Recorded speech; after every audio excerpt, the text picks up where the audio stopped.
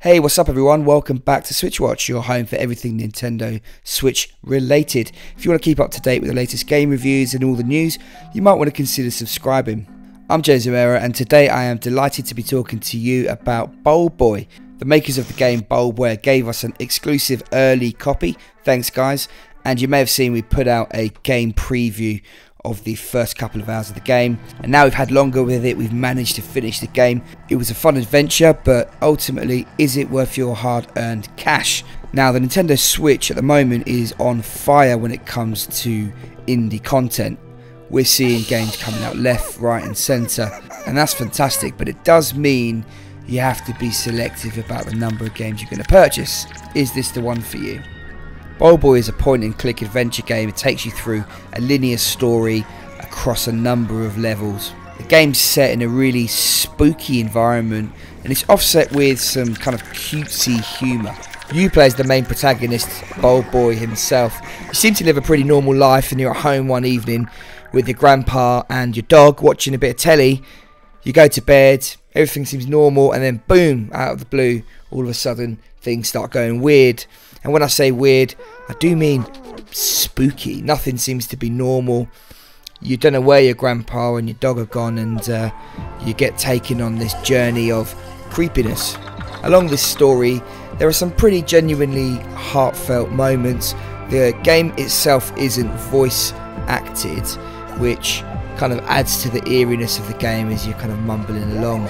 Offsetting the main stages where you're going through the surrounds and amongst your house and some other strange stages are these what look to be dreams, and these are much brighter, the music's louder, the music's more friendly, and you can get to control a different number of characters, including your grandpa, who's frustratingly slow, and your dog, who's sort of flying around.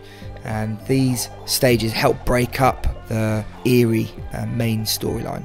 In terms of gameplay, the controls have been ported over really well. This game was originally released on the PC and on iOS devices. It's actually scheduled for release on the Xbox One and PS4 later on this year, but interestingly, the developers decided to release it first onto the Nintendo Switch. It's not coming out on those other consoles for 3 to 4 months. Now, this is a really good sign to me. It shows that publishers are willing to get behind Nintendo and that it's a platform that people want to make games for, which is great for us down the line. You can see that putting it onto the Switch wasn't an afterthought. It plays really well in handheld mode. I personally liked it on the train when I'm travelling into work, putting my headphones in, kind of got into this eerie world. The sound is really good.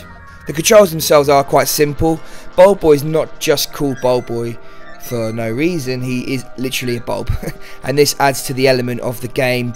One of the main ways of solving puzzles is by jumping up into light fittings and fixtures and swinging from one to another.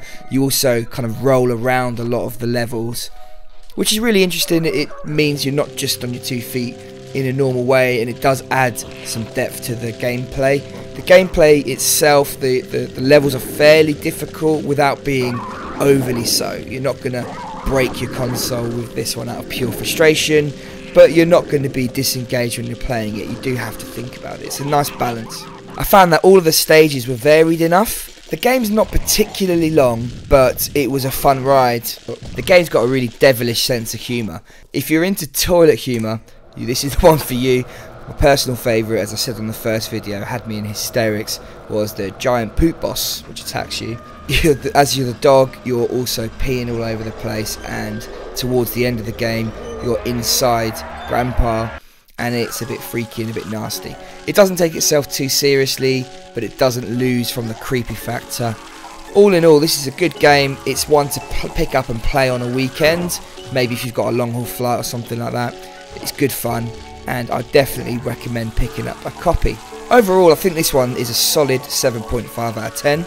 It's going to be a fun adventure. It's not going to be too taxing, but it's not going to be too easy either. It's a good balance, and if you like puzzles, you like point and click games, and if you like a bit of horror and have got a bit of a sense of humour, you can't go far wrong. Not a bad way to spend a few hours in between major games or as a nice break. If you like what you see and you want to keep up to date with all the latest Switch news and game reviews, you might want to consider subscribing. Thanks a lot for joining me today. Hit that thumbs up button and let us know your thoughts below. Thank you very much. Take care.